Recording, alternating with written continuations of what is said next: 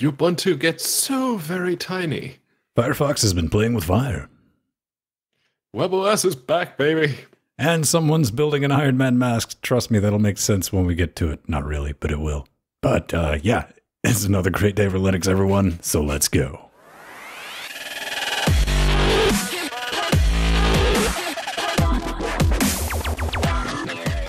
Welcome back to Linux Weekly Daily Wednesdays, where we can sit back, relax, and talk about some of the wicked neat things going on in Penguin Land. I'm Vince Stone here to LGC Actual. Switching all this nightmare. Not really fuel. It's more of a gelatinous ball of happiness. Joined every week by this man over here on the island from Space Britannia. That's one Pedro Mateus, man. What's going on, buddy? I got a new work laptop. I was very saddened yesterday when I got it. It's like, yeah, you need to give back your ThinkPad. It's like, why? Because you're getting a new laptop. But I like the ThinkPad. Because you're relentlessly making fun of gingers. No. To be fair, that's Nathan. But it's they said no, you're getting an XPS 13. Oh yeah, no, that ThinkPad stinks. Gimme. I want me some of that. Good times. Not much to report over here, other than I just wish the temperature would stabilize because I have a lot of metal in my body that expands and contracts, and it'd be nice if it would pick a shape and stay there. Also, I remember to bring the arch tears. That's nice and warm because it's like wicked chilling. That's going to do it for that. So let's get right into what's been going on. This is from OMG Ubuntu, man. They've made the small smaller. The minimal image is even more minimal, down to 28. 28 megabytes, Pedro. I don't know if I can trust just 28 megs. It doesn't seem like that's possible unless you know anything about Linux. And the Bionic minimal image, man, it's 10% down. Just 28 megs from 37 for the 1604 LTS. Originally 65 megs for the 1404 base image. So now, correct me if I'm right, this is just effectively BusyBox on steroids. This is not meant for... Yeah. It's just a very... The base package is so you can... sudo pixie boot your laptop, your desktop, whatever you're building, and you get to pick exactly what you want to install. And it's even though it's Ubuntu, it's not going to be as easy and as intuitive if you're a new person coming to Linux. It's not going to be the Ubuntu experience you are probably expecting. But it is great if you want to build a image from scratch that you are going to deploy to every single laptop at your company, every single desktop, maybe even servers. That is a very good base to start with because it only comes with the bare minimum for that network boot, and then you're off to the races. It's actually kind of amazing how they got it down to 28 megabytes. Well, yes, containers. I was about to say before the resident Frenchman implodes, explodes, or whatever's. Yeah, okay, I get that. I think maybe we should have, if we ever get around to doing a live event, we can set up a couple of identical boxes and say, all right, first one to get Deus Ex up and running from the minimal image. Go. Time it. That'd be fun to watch. Although that would take a long time to download. No, local repositories, man. Oh, okay, all right. Yeah, you can do those with Steam now. Yeah. Over RS-232. It's still going to, I don't know, 35 gigs. Yeah, it's still going to be a while.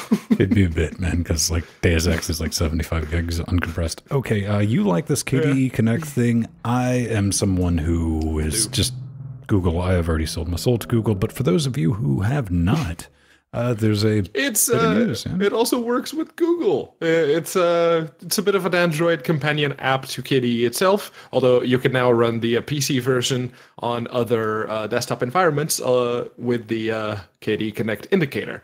Now, KDE Connect, we've talked about it before. I've been using it in phones, tablet, even the Chromebook, and it does a lot of great stuff. It lets you have the you can do the Google voice typing from the phone to the PC. You can control the media from the phone that you're playing on your PC. If you say are watching a video on VLC and you get a call, the video pauses and your phone starts ringing, and there's just a teeny tiny delay that it scares you into thinking, "Oh boy, what's going on?"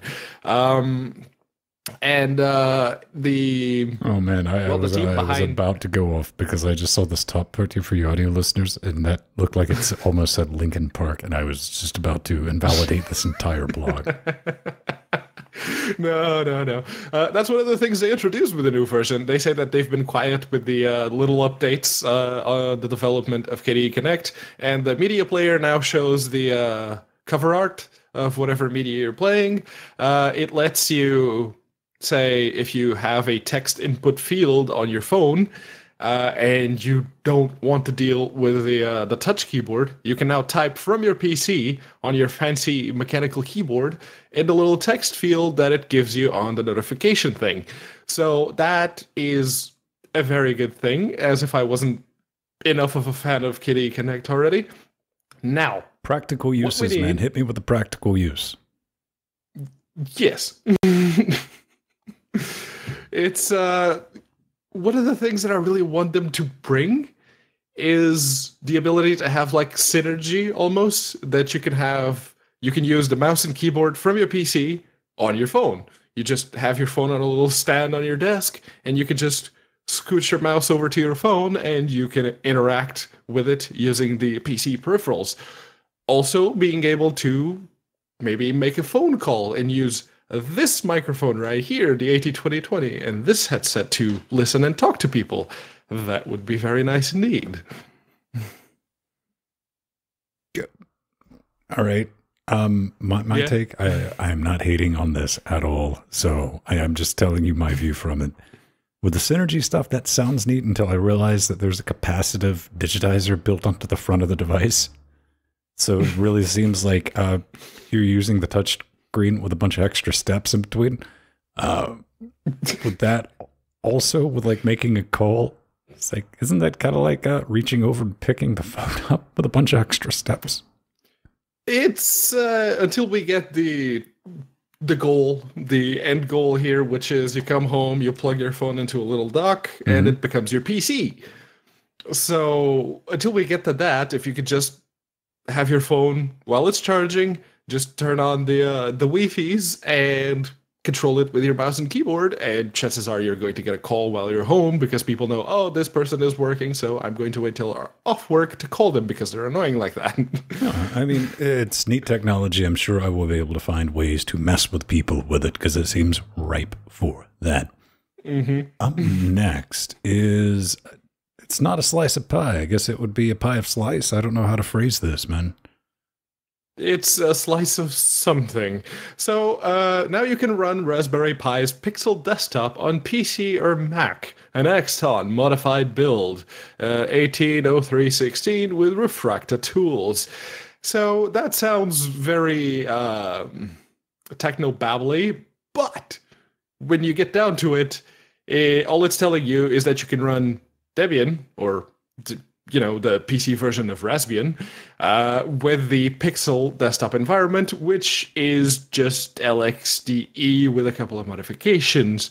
So maybe I'm missing something, but where's the news here? Well, this is the new build, man. It's the refractor tools. I don't know. I honestly don't understand why this exists. I mean, okay. It's maybe if you wanted like a Wicked Light non-Chromebook type Chromebook thing. I don't know. I genuinely don't know. It's Debian with LXDE. Hey, guess what? You can already do that. you have been able to do that for decades now. True, but this is giving you the same experience that you would get on your Raspberry Pi, though, correct? Why would you want to have the same experience on your PC? I didn't ask you how you felt about it. I asked you, is that what it does? Guess, but I fail to see the point. Maybe you really like your desktop on your Pi and you want to bring that to your PC. I'm not in charge of their sales department, by the way, but I don't know. I still don't see it. It's thing. Maybe you want to play with it, man. So we should all quit using Firefox, right? And just throw it out, set it on fire, and run away and tear. Is that what you're trying to tell me? I mean, it doesn't really make a difference now, does it? I mean, it's been there for 9 years. 9 years! Where the master password has been encrypted, quote unquote, using SHA-1. Yes, a very low iteration SHA-1. So, if you've been around on the interwebs for the past, 2-3 years, you've heard of countless stories of forums that were hacked because they were hashing their passwords with SHA-1. Don't use SHA-1 anymore, and Firefox has been using it to encrypt the frickin' master password for the past 9 years! Yeah, Firefox. What? What? Are you mad, bro? A little bit, yeah. You know that sinking feeling when you realize that, like, the backup process on that server that you're helping your friend run has crashed like 3 months ago, and it's basically been running live, and that's it. Mm-hmm. The last backup was from 3 months ago. You know that sinking feeling that you get in your stomach? That's how I felt when I read this news. It's like, oh, well, I mean, the article says a low iteration count makes it incredibly easy for an attacker to brute force the master password and later decrypt the encrypted password stored inside Firefox or Thunderbird databases. Yeah, I mean, it's been around for like 9 years, though, and and someone reported it 9 years ago and said, "Yeah, no, this is a problem. This is easily bypassable." And Strider, I specifically said 2-3 years ago. Whatever. And it wasn't until they brought up the original bug report that Mozilla went, "Oh yeah, no, we're fixing that." Almost a decade later. Yeah, man, they are. You can currently sort this issue by downloading. What is the name of that plugin that they're offering? That's going to be part of the new Firefox. Oh, the it's at the bottom of the article. No. Lockbox. Lockbox. It looks like a sea monster. Yeah. It's a plugin for Firefox that is going to have the functionality of what's going to be built into Firefox in the future. So I don't see a reason not to use that, but whatever. I mean, again, it's been around for 9 years, and yes, it's a valid point. It's locally like 2 stored. or 3 years ago. Right. Yeah, this is the master password. It's stored locally. So someone would need to have access to your box. Not exactly, physical access, but if someone SSHs into your session or you didn't encrypt your home directory, that password is stored locally and it could be used to. Or you can just go through. It's the master password. I look at half the times when you're using Chrome and I'm like, oh man, I forgot the password. The password's wrong. Chrome just stays logged in, period. You just go there and it's like, you click on Chrome. It's like, show me the passwords. Chrome's like, okay, I don't care. So yeah, that's a thing. So something happened this week that we get to talk about. And that something is a thing that I'm going to constantly keep referring to as WeebOS because... With only the one E, yes. Well, it's WebOS. You've been on the interwebs. You've heard of it, right? I've heard about it. And, well, not only have I heard about it, I went out... This has been several years back. They've had a fire sale. I think it was HP had a tablet with WebOS on it. And they marked it down at all the Best Buys and Fry's for 99 what sneaky cashes, like a 10-inch tablet. I have one somewhere in this house. I cannot find it. I didn't tear the place apart looking for it, but I tore chunks of the house in part trying to find it for a demo thing. But you might know this because it's on your TV, because that's where it has ended up in a lot of different places. But hey, look at it this way. Maybe WeebOS is going to reign once more, and that's a half joke because it never really took off. And open sourcing it is in the industry known as, in this particular case, not universal by a long stretch, but it's also known as a last ditch effort at adoption because no one ever really picked it up.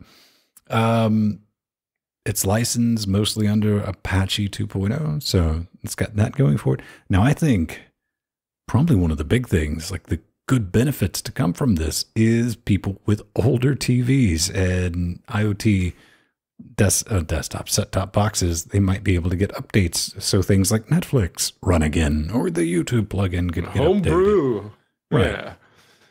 And it's there's a reason that WeebOS didn't really take off in the non-embedded market the first time around. Maybe making it open source will give it that bit extra, I don't know, what are we going to call it, reach? And people will actually start using it for different things now.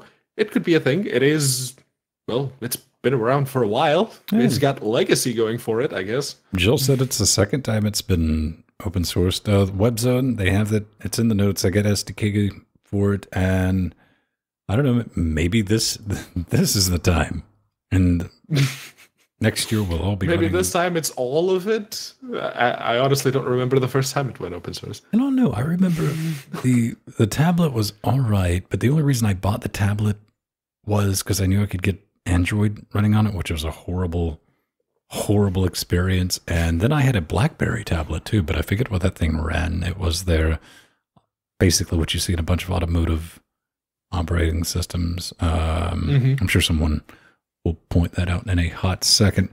So what do we have up next? Up next, speaking of things that have gone open source, well, we have private internet access. It's the VPN, what I use. I'm not using it right now, but every now and again, I turn it on to, say, go browse the local video store, so to speak. QNX, that's what I was trying to remember. Sorry, that was going to bug me the rest of the show. I had to get that out. Go ahead. Yes. Thanks, Popey. And yeah, it's private internet access. They say that they are going to open source over the past couple of months, over the next couple of months, not past, they are going to open source all the client-side applications that you can use to access their VPN. They have Android apps, they have Linux native apps, they have a bunch of different stuff that you can use, and to go along with this, they have a bit of a sale going on. If you subscribe for 2 years, they're bringing down the cost to $2.20 a month. That's like less than $53 for unlimited traffic, up to 5 devices, and VPN service. Yeah, that's pretty good. I'm not shilling for them. I use their product. They haven't paid me anything. I paid for their service. It works really well. So yeah, private internet access. Good on you. Listen, I don't have control of whether or not you summon Cash Penguin, which you clearly did. No, we're not affiliated within.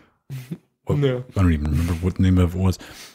Do keep in mind, ladies and gentlemen, boys and girls, if you're not paying for the VPN you're using, you're the product. Please keep that in mind. Good on them for doing that. They understand they can make not necessarily a business model, but a better business model by saying, hey, man, you want to poke at the code and make sure we're not doing anything turbo sketchy in here. Here, have that. And that, become a services company, which they already are as a VPN. I don't really use VPNs, so I don't have anything against them. I'm just too lazy to set one up. And also don't have a need for one. Good on them. We want to see more of that. And so that's just a plugin you can put in Firefox and Chrome, right? Pretty easy. Yeah, you can just download the desktop client, and anything you use that connects to the interwebs is going to get routed through the VPN.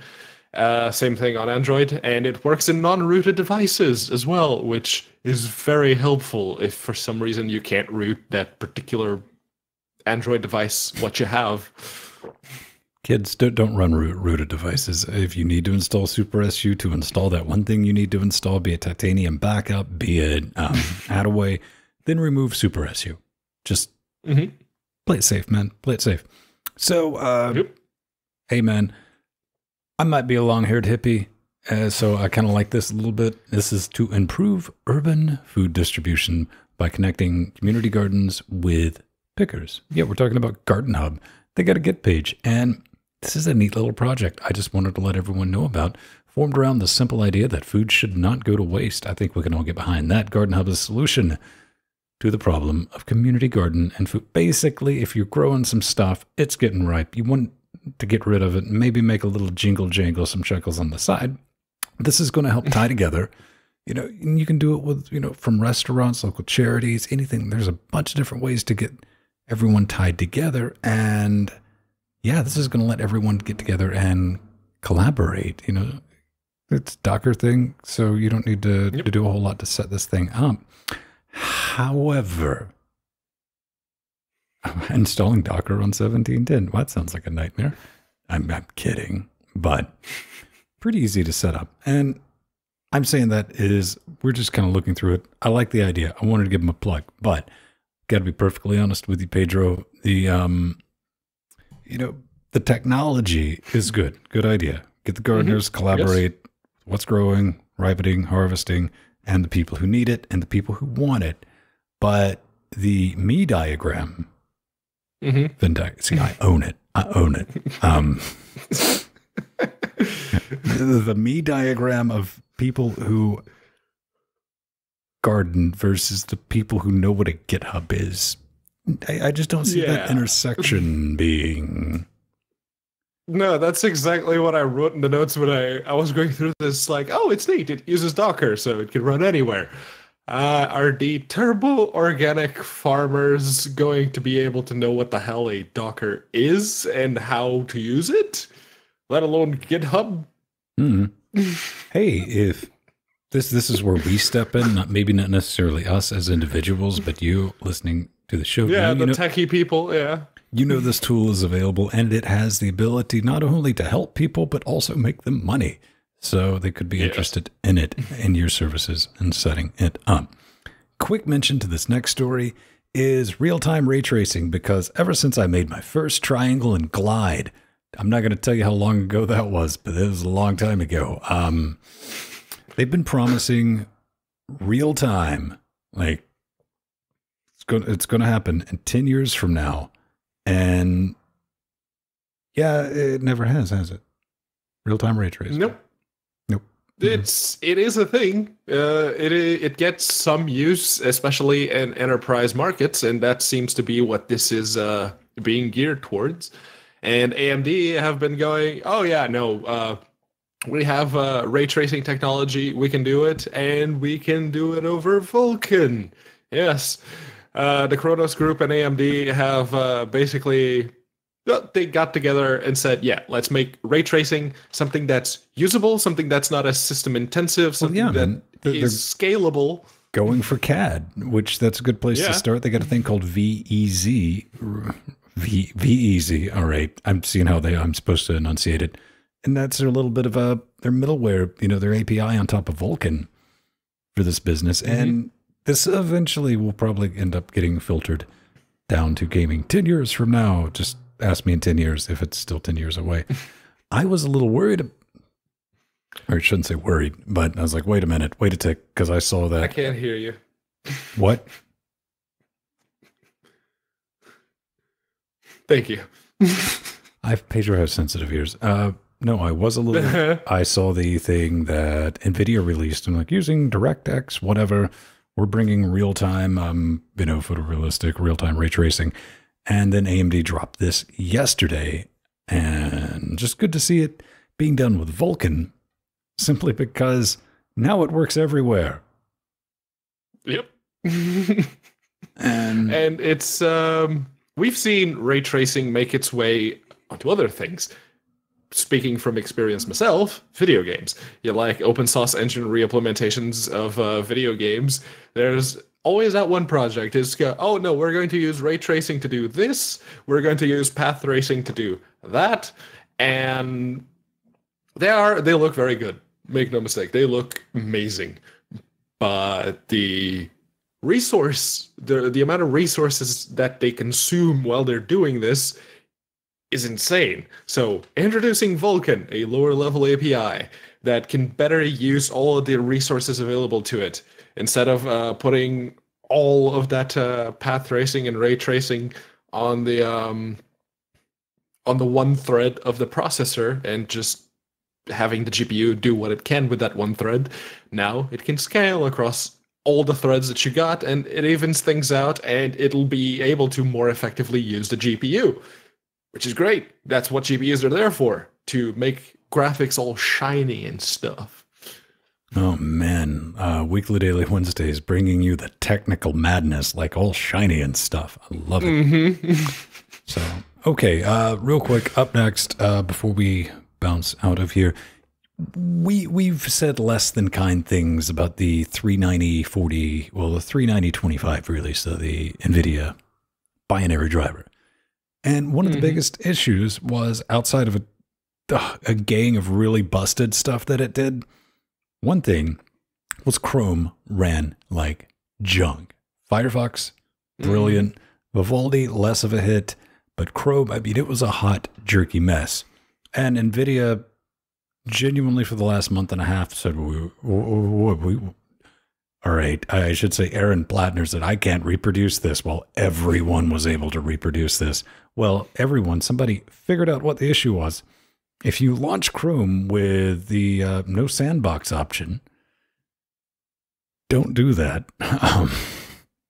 With the 390/24, it fixes the rendering issues and the hard freezes and locks that were just very, very bad. I tested this. And, yeah, I mean, it gets things done. So I guess if you're in some weird situation where you absolutely have to run, now the 390/42 driver supposedly fixed this? I don't know. I haven't tried to get them up. Well, I've tried to get them up and working with Ubuntu, but I entered the wrong launch codes, and the PPA that's been out for 2 weeks, and it's only been updated for 1804 beta. So that needs to get sorted. And installing the run files is just, I tried doing that, and it doesn't work all the time because it's Ubuntu. Sometimes it works, sometimes it doesn't. I can do that on any Fedora box any day for the past decade. Just drop into TTY, run it, it's done. But nope. So that'll fix you. No, it's not a fix. It's a workaround, and don't use it. Just don't go back to the 387 whatever NVIDIA drivers. Use those instead. Those are good. Those still work really well. They don't support the 415 kernel, but you probably don't even have a reason to be using it in the first place, unless you have an Intel CPU, at which point I say, aha!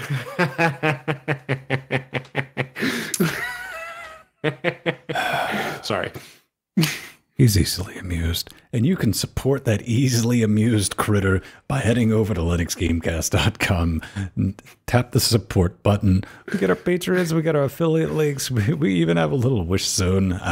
Humble, we've raised over $100-something for charity, for people shopping through that. We got PayPal buttons, awesome. Magic internet monies, man. You name it, we got it, because that's kind of how we roll. I mean, if you can come up with a way, we can do that. But we want to give a quick shout out to the beautiful party patrons who do make this show possible. This is a Patreon Gold Patreon, and that we hit it, and we want to keep doing more. 117 beautiful people kicking us. $228 a week. That is 4 quarters. 4 quarters a week, man. It's madness. Yeah. If you could spare 4 quarters a week, you could help bring more distortion like this. And we're at 228 of that 250 goal to bring on the Threes Company. That's a third person. We got room for a third person next to Pedro. Joel will be joining us. Actually, Joel's going to be joining us Next week, we're going to hear all about the scale. You'll see what's going on with that. But we bring you stuff Tuesdays and Thursdays and all that nonsense. We love it. We do want to thank Herr Tim, who sent in a PayPal donation this week. Or, yeah, technically, Indeed. since last week. That was like surprising. I was like, oh, we still have PayPal buttons. I forgot all about those. Thank you, because we immediately put that towards cables for these two, which are Theron. Yes. Yeah, man. I mean, if you don't know about it, we got a little wish zone. We got our wish zone. Check out our wish zone. It's a bunch of critically needed things like Nicolas Cage posters. Don't judge me. Don't judge me, man. And he picked this up. We had a little Amazon workaround. This is why we have an Amazon list and not like insert store here, because Amazon took care of it. Took a little while. Sent us a note. He says, "Hi, Vin." I'm going to assume he meant hi, Vin and Pedro. Maybe he just doesn't hate me. Hopefully this impaler, because this is the host impaler. We have Linus down. He's the low man on the totem pole, the important one. And then we got this Yahoo up here. Won't break your glass table. Smiley face. Regards, Arthurian. I don't think you're being sincere about the... I hope it doesn't break it. Wink. But I'm kind of looking forward to it. We'll see, man. Thanks. Again, all that stuff. You guys have just enabled like Game Shark cheat mode. We are way ahead of schedule, sticking our little 2-bit studio together to hopefully bring you marginally better than completely bad content. So, thank you. And if you've been thinking about kicking us a shekel, do it. You get some cool stuff in return. Like especially hanging out with the all of our cray-crays in our Discord the other 6 days a week. We love them. I say that as a fellow cray-cray. There's a lot of people in there, and they're always on about something. I think it was Steve-O. It was like, this is the weirdest place. And it's like, if you go back and read how the conversation jumps around, it's a little terrifying. All right. Let's have a slice of pie, man. Let's get into it. So we have a very sonorous. We got some oons and one, man. This thing looks expensive because we're talking about the Open InSync, the super experimental physical interface for InSync. And it's like, a machine learning algorithm developed at Google's brain. Magenta, is it Magenta? Yeah, team, to generate new, unique sounds. Man, you can make all these crazy sounds without drugs. That doesn't seem fun. But it does require a Raspberry Pi, and it actually does look really pretty, and it looks like something I might want to play. Oh, it's got an OLED display. Neat. Who would use this? Somebody sent us some feedback on outside, would you just do it for music? I would do it just to like poke at it and like make noise device. The device that makes noise. If you have a lot of people coming around your house and you want to scare them away quickly, just put like the little touch sensitive area, expose it somewhere where it sticks out, and people go there and they touch it, and it makes really funky sounds. I mean, that's either going to scare them away or keep them coming back. So, well, I'm assuming that the touchpad allows you to do I'm going to end up building one of these for no reason whatsoever, because you can. It's the different coordinates do the different sounds, and you can adjust with the little knobs at the end, and you can make it look pretty with different. It's like an Etch-a-Sketch for noise, man. I want one. Put it all over me. It's That's cool. And hey, man, listen, I understand somebody out there is like, but it came from Google and I'll never use that. That's fine, man. That's fine. But okay, it's open source. It's okay. Calm down. All right. Up next, Iron Man. Nope, that's not, you can't blame me for that pun because it's right here at 3:14. So this is the Iron Man, and he's got some I cannot unsee his nipples through his shirt. Well, that's what we were here for. We're here to talk about that mask, what he seems to be wearing, and you may notice that there's something like glued to the side of his head there. Nope, I can't see past the nipples. Yeah, it took me a while too, but it's that thing that's sticking out the side there are a bunch of GPIO pins attached to a little PCB that runs into a Raspberry Pi and a couple of really fancy displays that are being reflected off of two very thin sheets of plastic at a certain angle, so they look just right and they give you a little heads-up display.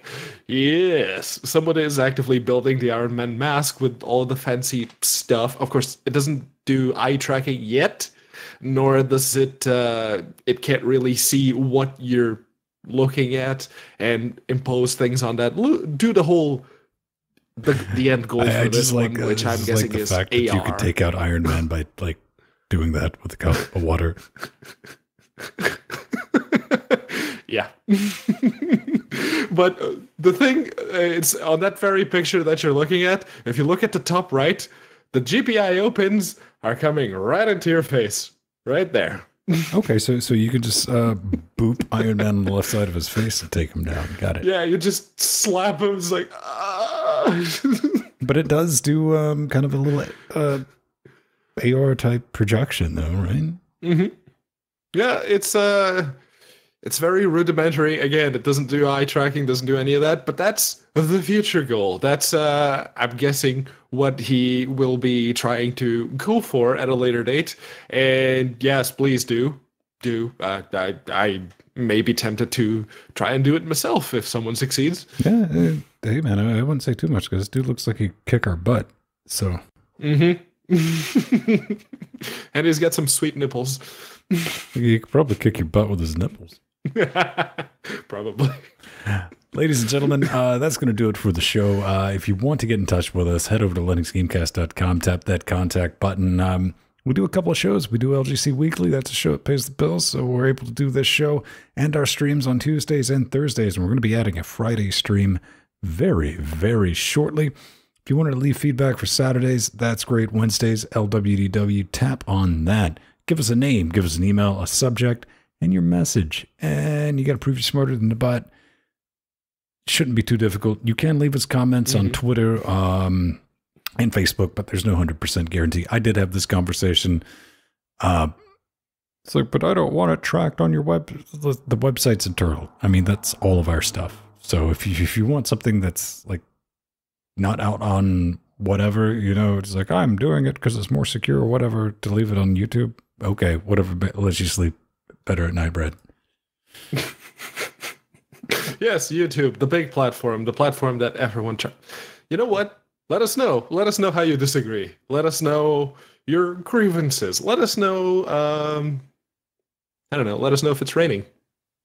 How about you let us know whether or not you get a problem with Pedro's face? Well, I'm surprised it took anyone this long, but this comes from Orn. What do you mean And this Orn long? I'm says- surprised it took Orn this long. Yes. Well, I don't hate Pedro's face. I just want to shove a cactus down Pedro's throat for absolutely no reason. You know, Orn, coming from you, I expected that cactus to go somewhere else. You know, here's the thing. Coming from Orn, A, you're not bringing your A game. B, you're like a week late on that because we talked about that last week with somebody finding Pedro incredibly sexy and attractive, so much so that we should leave a disclaimer at the beginning of each show that you were going to be melted by his brilliance and radiance. C, Orn, you need to hurry up and get stateside because you know what? We got to pay extra for the cactus thing. And if you're willing to do that for free, bonus soda for us. Now, on a more serious note, this is a question that I was even kind of like, yeah, that's actually a good question from Camper Marvin. Okay. RM, is there a good way to recover accident? Wait, okay, nope. Good English. I was going to grammar Nazi him too early. Is there a good way to recover accidentally deleted files on Linux? Question mark. EXT undelete EXT and undelete. test disk do not look to be designed for human use. You know that, I'll kind of give you that last one. You know, test disk is actually all right. compared to a exe and elite anyways, but that's not a very high bar for comparison. I've used test disk. It's whenever someone asks me, I oopsed a file, can you help me get it back? Gimme. And just test disk, go through the things. It's very well explained. If your terminal is big enough, you can see the little explanation of what each of the options does, and it does a very good job at that, I feel. So yeah, no, my suggestion would be try to learn test disk because it's really good.